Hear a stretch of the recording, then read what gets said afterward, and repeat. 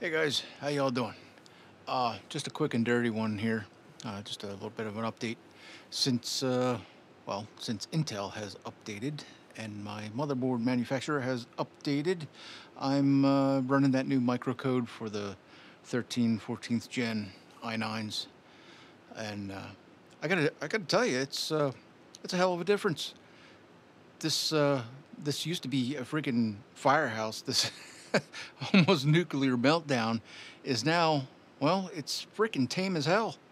I'm, I mean, look at my temps, right? I mean, you see what's going on there. I am rendering a video. I am deep into this render. It's already been running. I did two of them. This is the second one. It's already been running 2 hours. So, as far as temperature equalization and whatnot, I mean, you can see the time right there, right? It has, fully saturated, and we are doing some really nice temperatures here. Running between 115 per core. Our max temp here hit 160 at one point, and our power draw. This is the key factor, really. It's not it's not sucking down all those watts, all those joules of energy, which typically just, they keep dumping more power into these things. They don't run faster, they just run hotter. Stop dumping more power into these. So finally, they got the power delivery under control. I'm using this is stock Intel. I'm set at 253 watts. That's what they recommend. That's what I got it set in the BIOS to.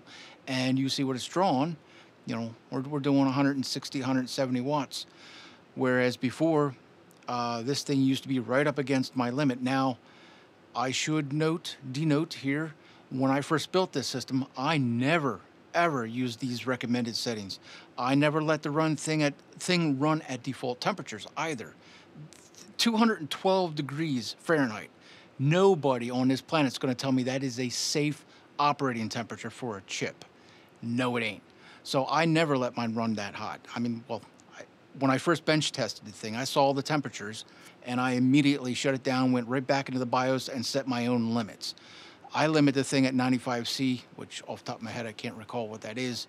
I think it's right around 200 degrees, which is freaking hot, but it's below boiling, okay? A chip that runs so hot that it can boil water, you ain't gonna tell me that's a safe operating temp. No, it ain't. So I never let mine run that hot. I mean, from day one, I always set my own limit, and then I tuned mine literally from day one by temperature. I didn't care about power. I never ran 253 watts. This is the first time I've ever run this kind of power, and these are the stock Intel settings, all stock recommended settings now, and it's so much cooler than it ever was. Originally, I had to run right around 220 watts, if memory serves, to keep the thing reasonable temperature-wise.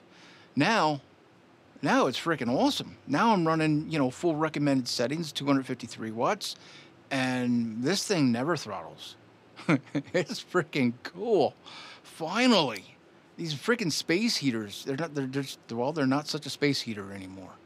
So, just a little proof in the pudding here.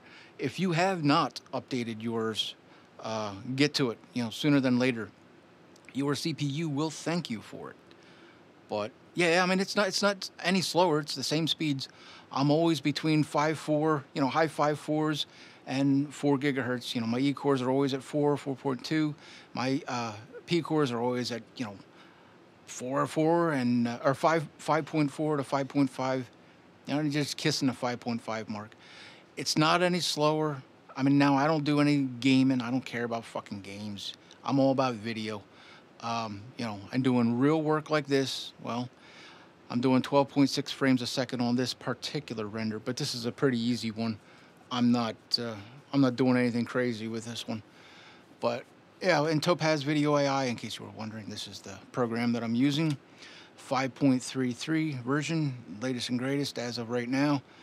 And yeah, definitely upgrade your BIOS. Get this patch, because this is working. This is freaking working. All right, yeah, that's about all I wanted to show and tell here, and that's about all I got to say about that. All right, hopefully this was helpful to at least somebody, and you know, do the likes, subscribes, the bells, the whistle, you know all about that crap. And hey, thanks for hanging out. We're gonna see you in the next one. All right, cheers.